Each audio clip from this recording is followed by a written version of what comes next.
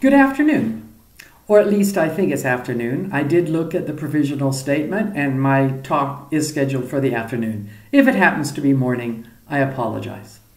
My name is Laurie Butgereit and I'm from Nelson Mandela University in Port Elizabeth. Now, right off the bat, I want to say, while I was doing this presentation, the South African government changed the name of Port Elizabeth to this. So I'm not even going to try to pronounce that new town name right now. And I apologize if anybody is offended that I said the university was in Port Elizabeth. So today I'd like to chat about a method for classifying neighborhoods in GIS applications by counting landmarks.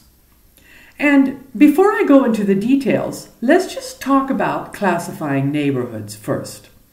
So I've traveled quite a bit, and I can look at this photograph, and I can say, that's an African village. I haven't traveled so much that I can say that's an East African village, or a South African village, or a West African village. I've traveled enough that I can look at that and say, oh, that's a commercial district. In fact, for South Africans, they might be able to recognize it. That's Sandton City Tower over there. I can look at that and I can, from my experience, say, that looks like an African township. It's a semi-urban area, more economic activity than a village, not quite as much economic activity as a business district. And from my personal experience, I can look at that and say, oh, that's farmland, that's a grain silos. And I can look at that picture and say, that looks like mining headgear, it must be a mining area. I don't have enough experience to say whether that's a gold mine or a coal mine or a platinum mine, okay, but that it's a mine. Now, for those of you who have been playing with machine learning or convolutional neural networks, you would say, oh, but you can program and train a convolutional neural network to do that also. So when I went through those photographs, I depended on my experience of traveling through Africa to be able to classify those images. But for convolutional neural networks and for machine learning, if you have training data, then you would be able to train a convolutional neural network to do those classifications also. And it actually works. You need to have a lot of data. You need hundreds, if not thousands, of photographs of African villages, of business areas, of farmland, of mines, etc. But a convolutional neural network would be able to do that just as well as me, if not better than me. But this talk is not about using machine learning and convolutional neural networks. It's what if you don't have legally usable training data? What if you want to do a classification problem and you don't have training data? Now, let's take the words legally usable out of that in the first place. What if you don't have training data? Well, then there's no way that you can use a convolutional neural network. But what if you have training data and it's not labeled? That's sort of asking the question, what if you don't have usable training data? Training data without it being labeled is a problem. And then you may find labeled training data, but it's licensed and you can't actually use it for commercial purposes. So for example, I did a project a while back where we used images off of ImageNet, and it was perfectly acceptable to use that for research purposes, but for commercial purposes, there were other restrictions. Okay, so this paper is about when you do not have legally usable training data. All right, so here's the research environment. Yes, I'm a researcher at Nelson Mandela University, but I also work in industry. And I work for a company that supplies goods and services to spaza shops. Now, I think all of you know what a spaza shop is. It's an informal merchant working in Africa who sells necessities in a small little shop. He'll sell milk and coffee and mealie pop, etc. And he may have a couple. He may be quite an entrepreneur, and he may have a couple of spaza shops in different areas run by family members, etc.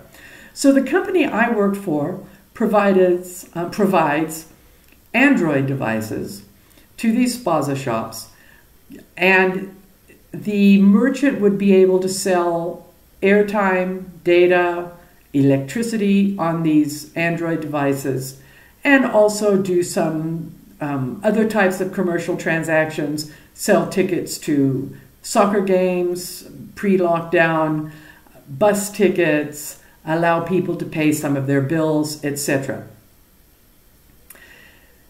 And what we wanted to be able to do is predict which areas had enough economic activity to support merchants who had our devices. So our research question is, how can we remotely or programmatically judge the economic activity in a neighborhood? So I don't work for an NGO. The company I work for needs to make money. If they go into a new township area to supply merchants with these Android devices, is there enough money in that area with the people who live there to support this merchant? How could we judge the amount of free currency in a neighborhood? Now, we are not only concerned about the lack of money. If there's too much money, then these people are going to have the internet and be able to do everything they needed to do using internet banking. So we were looking for areas where there was money, but they probably didn't have internet, etc., and they would support these merchants that would have our devices. Okay, so we used design science research for this project. Design science research is a really nice research methodology when you need to use information systems or information technology to solve a real-world problem. There are a number of different types of artifacts that that design science research can create. Our research created a method on how we can classify these neighborhoods, and one test instantiation. Now the method is completely explained in the paper, and I'm going over this in this presentation, but the parts of the test instantiation are company private. So we'll talk about the test instantiation, but the actual numbers that came out when we did the test instantiation is company private and won't be shared. So let's talk a little bit first about design science. Design science research has a number of iterations. You start with the awareness that there is a problem. Then you collect suggestions on how to solve that problem. You do some development, and then you evaluate the artifact that you developed. And at that point in time, you probably have to go and get more suggestions. There's no way that your first iteration is going to solve the problem.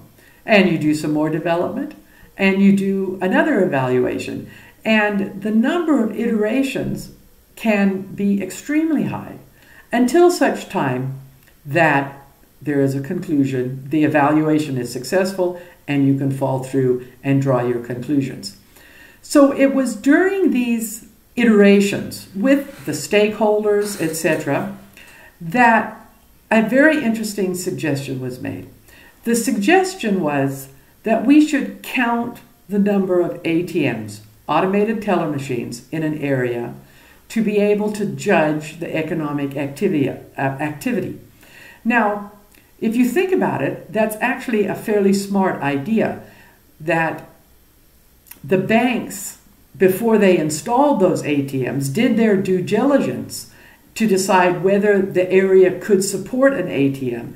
And all we were going to do was piggyback on the research that the banks did. So our specific test instantiation is counting ATMs. But other types of research could count other types of landmarks. So for example, if you wanted to judge whether an area was ethnically homogeneous, all the same types of people, or ethnically diverse, you may want to count how many churches there are, how many mosques there are, and how many temples there are. If the numbers, if there's, for example, only temples or only mosques, as opposed to a neighborhood where there might be 2 churches, 2 mosques, and a temple, you can see whether it is ethnically diverse or ethnically homogeneous. So for our specific test instantiation, we're going to count ATMs. All right, now, in order to count ATMs, we used the Google Places API. Now, the Google Places API is not a free API. The company under research did have an account with Google where we used a lot of Google Maps in any case. But I do want to share that programmers are allowed to set up free accounts with Google to use Google Maps, Google Places, Google Roads, etc. You do have to have a credit card, and as long as your usage at the time of writing this paper was less than $200 US, it was free of charge. Okay, so you can still play with that even if you don't have a full account. So the Google Places API is very similar to Google Search, except you add a longitude and a latitude and a radius, and then the search term. So you're looking for ATMs within a certain radius of a certain location, and you get back in JSON format information that looks very similar to what you might get using Google Maps or using Maps on your Android phone. So here's one that I just did for an area outside of Johannesburg. For those of you who are from South Africa, you may recognize this. This darker area right there is the Pilanesberg Nature Reserve or Game Park, about 2.5 hours out of Johannesburg. And if you know that area, there's no economic activity inside of the park. At the south, you have the South Gate and you have Sun City, that ultra resort. And in the northeast, there is Butgereit Gate, and there's a township there with a mall and a lot of economic activity. So we can look at that map and say, well, there's nothing inside the park. North and northwest of the park, gee, there's not a lot of economic activity, but to the south of the park and to the northeast of the park, lots of economic activity. So we could program that, and we would get back these numbers, and we didn't understand what, as programmers, we didn't understand what these numbers mean. If I can find 5 ATMs within 2 kilometers of a location, what does that actually mean? So we needed to interact with the stakeholders during that iteration process to understand these numbers. Did we want to search for ATMs within a 10-kilometer radius, or did we really only want to search within a 1-kilometer radius? If there were 5 ATMs there, what did that mean? If there were 50 ATMs there, what did that mean? And we were not, I want to just clarify, we were not just looking for areas with high numbers of ATMs. If it got too high, then in fact the area was almost too rich for the product that we were offering. And the people probably had internet bankings and wouldn't need the use of our device. We could classify these neighborhoods on a sliding scale. So neighborhoods that had less than 5 ATMs were different than groups of neighborhoods that maybe had between 5 and 15 ATMs, which were different than neighborhoods that had between 20 or more ATMs. The actual numbers of this, as I said, is company private. And this is just a simple method that we created, but the method could then be used in different projects. So I've talked about letting this method help guide us in finding new areas where we may want to try to find merchants. But it could also help us with forecasting customer churn. So customer churn has to do with merchants who leave us and go to the competitors, and it's a very competitive business. okay, so that customers might be more apt to churn in areas where there is a certain type of economic activity or a different type of economic activity. We could use these numbers in other types of projects. We could also use these numbers in trying to forecast how much money we were going to make off of this merchant. I mean, we're not an NGO. We want to make money also. So if we went into a certain area, would we be able to predict how much money this merchant was going to be able to spend through our devices? So this was just a small little method used and is now being embedded in other projects that we're using. And thank you. And are there any questions?